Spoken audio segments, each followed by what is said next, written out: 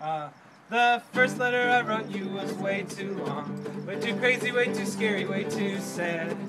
The second letter I wrote you was way too short. It just said, I love you, baby, please come back. And the third letter I wrote you was right down the middle. Somehow it did not quite sum it all up.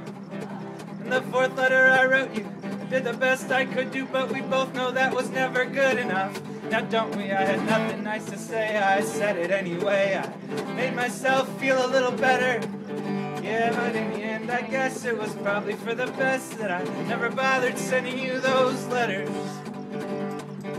The fifth letter I wrote you was one big long joke you probably wouldn't think was very funny.